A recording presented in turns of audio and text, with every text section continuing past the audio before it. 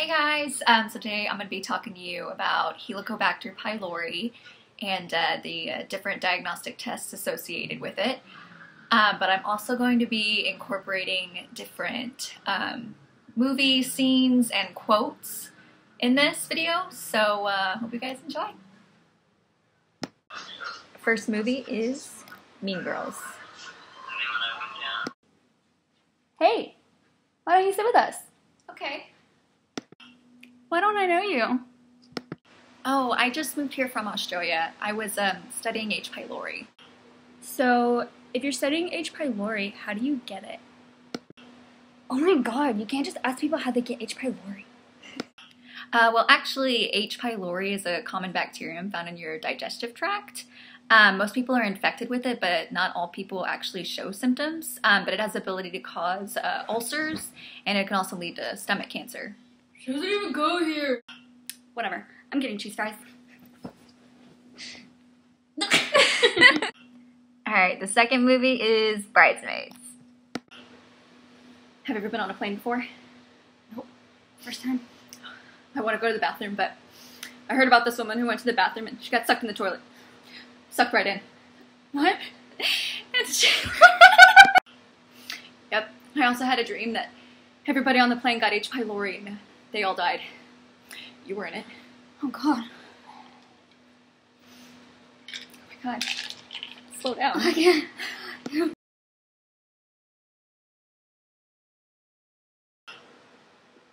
What?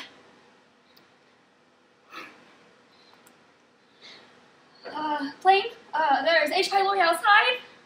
It's gonna cause cancer. There's something they're not telling us.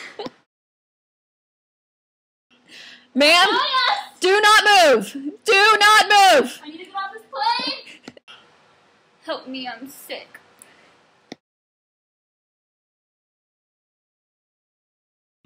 So there are 5 different tests used to diagnose H. pylori. We have the stool antigen test, we have a urea breath test, we have a rapid urease test, which is a little bit more invasive because it requires a tissue biopsy. We also have serological testing and histological testing. So I'm going to describe the 5 different tests that they use. Alright, so the first test we're going to talk about is urea breath test. No, it's backwards, sorry. But for the urea breath test, basically the doctors will have you swallow a pill or liquid that's tagged with carbon molecules. So if you have an H. pylori infection, carbon is released when you exhale, and the doctors will basically have a special device that measures the amount of carbon released to figure out if you actually do have an H. pylori infection. The next test is the stool antigen test. So basically, you're just required to give the doctor a stool sample, and then they will detect the antigen to H. pylori in the stool, and they can differentiate between an active and latent infection. This test actually has the highest specificity and sensitivity out of all the other tests. The next test is serology. And serology, you're just detecting the antibodies to the bacteria.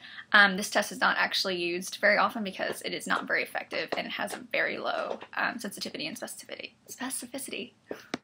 So the last 2 tests I'm going to talk about are histological testing and the rapid urease test.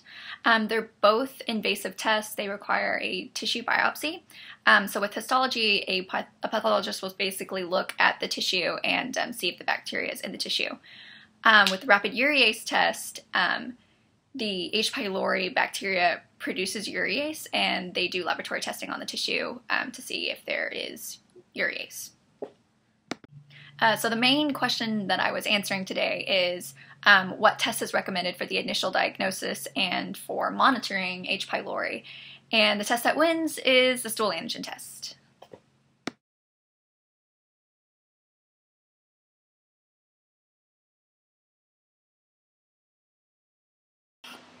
Oh, I just moved here. Stop. Have you ever been on a plane before? Nope. It's my first time. Yeah. Well, I wanted to go to the bathroom, but I heard about this woman who went to the bathroom and she got sucked right in the toilet. Have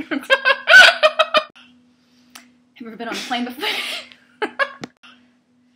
Have you ever been on a plane before? I'm gonna cut you. Alright, y'all want some butter?